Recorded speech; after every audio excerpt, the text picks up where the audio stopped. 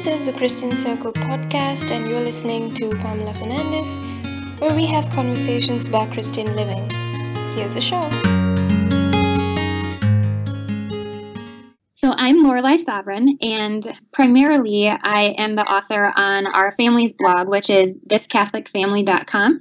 But I also contribute to websites such as Catholic Stand and Church Pop and Catholic 365. And I've recently started traveling and sharing my conversion story with parishes in a variety of different places.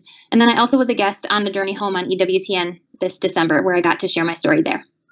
So you wrote this post, I think it was on Catholic Stand, about raising our children in the faith. And I understand from what I've heard from many people, it is very difficult to raise kids as Christians. So why is it important to raise children within the faith? It's been really important for my husband and I think it is for everyone, because the world that we live in is going to send our kids very specific messages. And I've already seen this in some cases with my daughter, who's only 6. She comes home and she asks me questions about if things that she experiences are normal and if she's normal. And you see, even if you're at the grocery store with your kids, you see magazine covers and those give certain messages. Advertisements give certain messages. So I think it's really important that the faith is lived in the home by the parents in such a way that the kids can see it, and that the parents include the kids in faith formation the entire time that they're in our homes. We only get them for such a short amount of time. And I don't think that there's really anything more important than making sure that we live our faith actively and embrace that with our entire families. I've seen most of your ideas like on the post that you shared about how you're talking to your children. Can you share some practical tips? Because there are lots of people who are listening to us, and then we've got another post on why and the qualities of these children, but we don't know how. How are we going to raise these children specifically rooted in Jesus when there are so many external messages that are different, that say that that's all nonsense, that's magic, that's not true? So some practical tips on how to raise children in Christianity. Yeah, the first thing that comes to mind is making sure that we know and live our own faith and that we understand our faith, because our kids are going to get to a certain point where they're going to start having questions about if this is real, or is this a fairy tale, or should I believe in this? And if we don't know enough to be able to answer them, then we're sending a message to them that it's not super important that they necessarily have the same answers that we do to those questions. So that's one thing. But also, my family and I, we are practicing Catholics, and there are several things that we use within our faith tradition that help us too. We have holy water in our home, and we have a little font for it at the bottom of the stairs. And whenever we pass it, we can use the holy water, and it can remind us of our baptism. So it's something that's just ingrained into our family tradition that is a really tangible representation of our faith. And then also our kids are in Mass with us every Sunday, so they see me and my husband sitting, standing, kneeling, praying, participating fully in the Mass, and they can see that. And I think our example to them is really huge in that regard. And I think that that's a huge blessing for us as far as being able to have our kids with us in Mass. And then I also make sure that I explain things that are going on in Mass to our kids. Our daughter in particular has a lot of questions just about what's going on, Mom? And it's really nice to be able to answer her and share with her what's going on in our church service every single week. And how do you deal with these questions that she asks? I mean, there are some parents who would be frustrated and would say, go away, or if they don't have, answers, what do you do in that situation?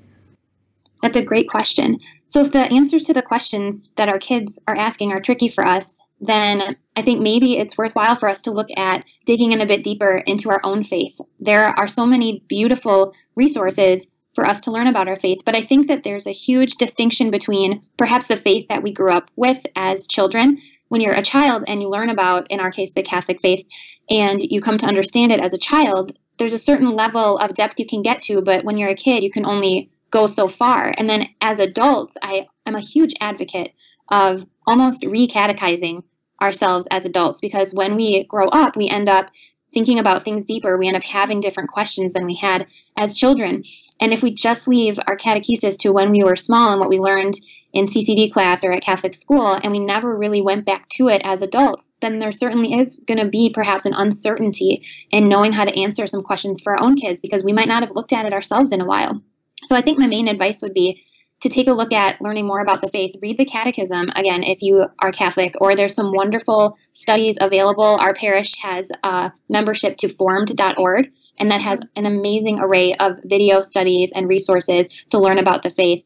Any Catholic bookstore would be able to have books that would help you dig in more. And even my RCIA book that we went through, Catholicism for Dummies, it was incredibly approachable, but it gave a lot of truth about the faith and helped me as an adult coming into the church understand it really well and feel like I was ready to answer those questions when my kids had them because I understood them better. And how, I know this is later on our list, but how do you deal with these tricky subjects? Like, I know your kids are young, but how do you deal with issues on drugs, bullying, sex, violence, all of these things that it seems to be happening younger and younger and at our primary schools right now?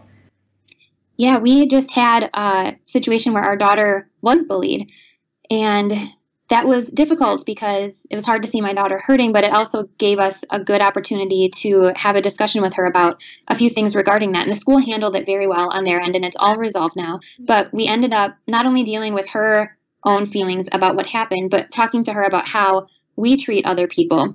And the whole foundation for that conversation for us was our faith and that we want to emulate the life of Jesus and that we want to show people love. So in our family, we expect that everyone in our family is going to show people love and be kind to kids who are maybe feeling left out and be kind to kids who maybe, don't have friends or are more shy or just don't fit in the same way that maybe some of the other kids do. So we dealt with her own situation with being bullied, but then we turned it into, well, how does our faith inform how we treat people?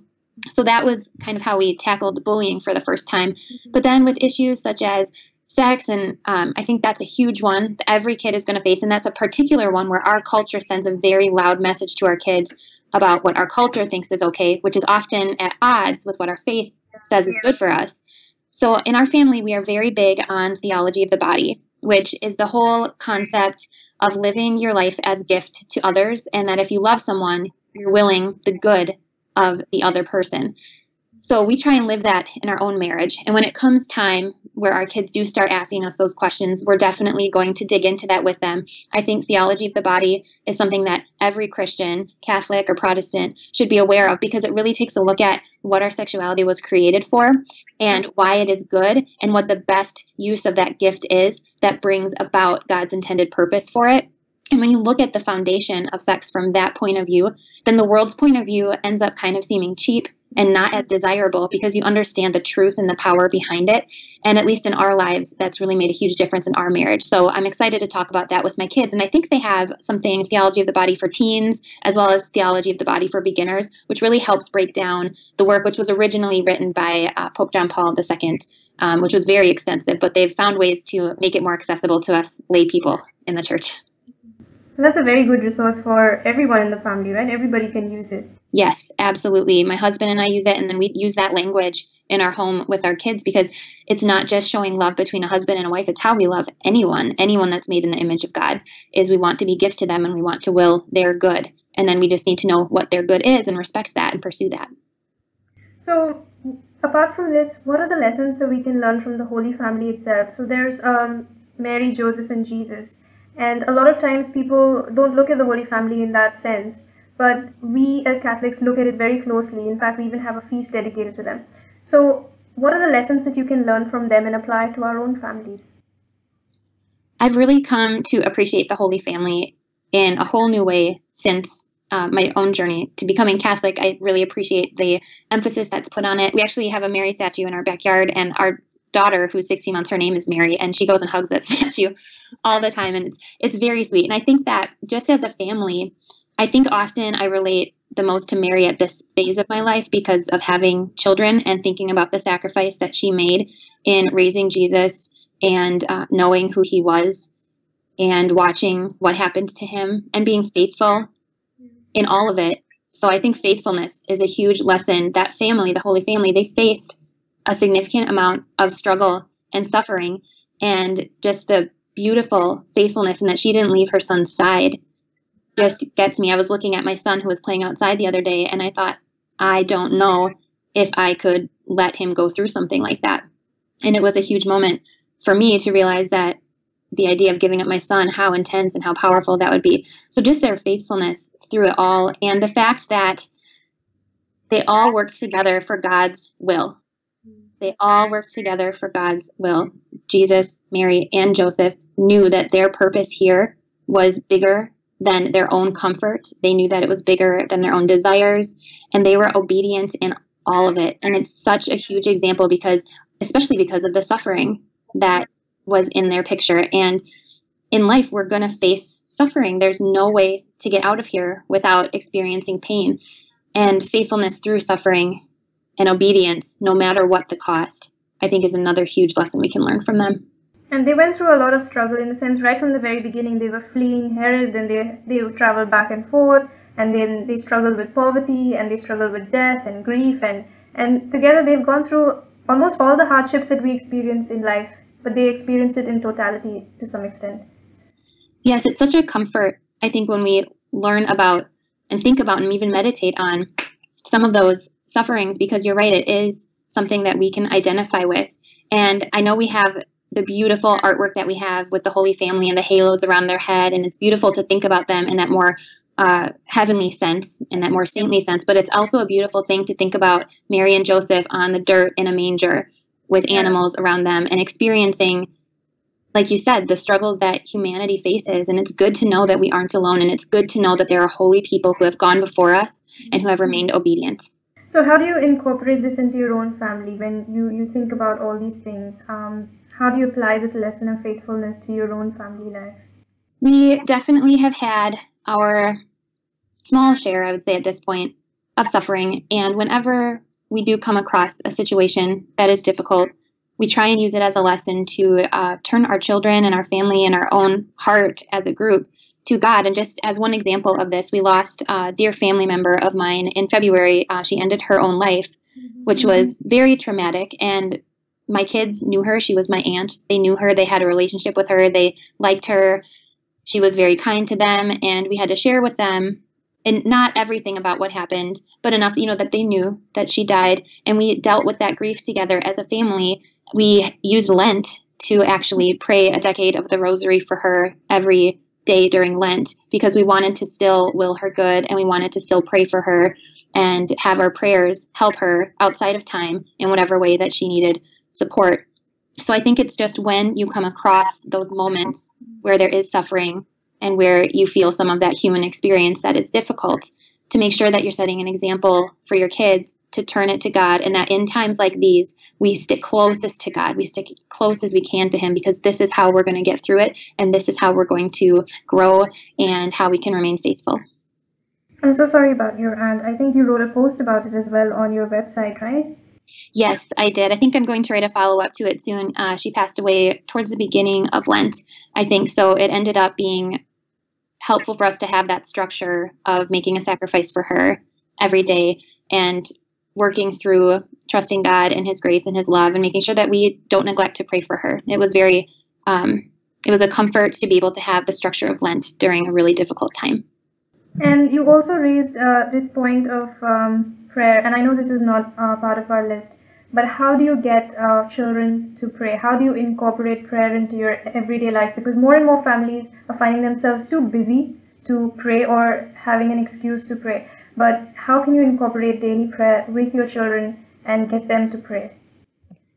That's a wonderful question. In our family, I'm always looking for ways to add in more. But currently, every single day before dinner together, we pray a meal prayer. And so that's at least one discipline. And then also before bedtime, we have another time of family prayer. And that often looks like we might pray a couple of the recited prayers, Hail Marys, Our Father, the Guardian Angel prayer. But then we also often open it up and give anyone in the family a chance to pray whatever's on their heart. Because as someone who came from a Protestant background, I was used to just praying whatever was on my heart, and I didn't really rely on any recited prayers. But now, as someone in the Catholic Church, I really enjoy the beauty of some of these recited prayers that we have. So we often combine the two and make sure that we're saying at least a couple of prayers together, and then that we all have a little bit of time to talk to God and share our hearts with Him. Yeah, that's beautiful. Do you have any tips or advice for people who are raising kids right now, wherever they may be, whether they're starting, whether they're small kids, teenagers, anything, even grown-up kids? If you have any advice for people raising children and making them stay Christian for the long haul. I hope that I would be able to have you talk to me maybe even 15 years from now, and that I'd be able to feel like my kids were on a good on a good path. But I often think about the saying when you're on an airplane where they say if the cabin pressure drops, to make sure you put on your own oxygen mask before putting on the oxygen mask of someone next to you who might need help. And I think making sure that we ourselves as parents have a living and active faith, that we're spending time growing and developing our own faith walk, is going to speak so much louder than any words we might say to our children if we didn't have that. If they see us in prayer, if they see us reading books about our faith, if they see us being the kind of person that our faith teaches us that we should be, if they see us living our life and trying to pursue a similar kind of selflessness that Jesus showed his whole life, I think that that is going to be huge. And that's sort of our main game plan right now, is that we want to make sure we have a living and active faith, and that we also incorporate these routines and these structures. So we have the crucifix in our home, we have the rosary, that we incorporate some of the sacraments into our everyday lives, or sacramentals. So the kids will see us going to confession. They'll learn what confession is. They'll see us receiving communion. They will learn what communion is. And teaching it and living it every day is our game plan. And a lot of prayer, I think, too. Lots and lots of prayer. Tell us a little bit about your book, and also tell us where people can find you so they can contact you if they need to call you to their parish for speaking engagements or otherwise. Sure. My primary website is thiscatholicfamily.com. And on there, we write about many different things. It's a lot of apologetics, so sometimes defending the faith and sometimes explaining why I came to a certain conclusion I did on my journey to the Catholic Church.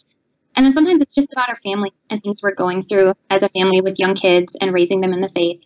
And on there is a contact tab, and it has information that you can fill out, a little form, and it'll send me an email. And I'm usually pretty quick about getting back to people, and I'm always happy to talk to people about things. And then if anyone wanted to watch my conversion story on EWTN, it's on YouTube under Lorelei Savaryn, The Journey Home.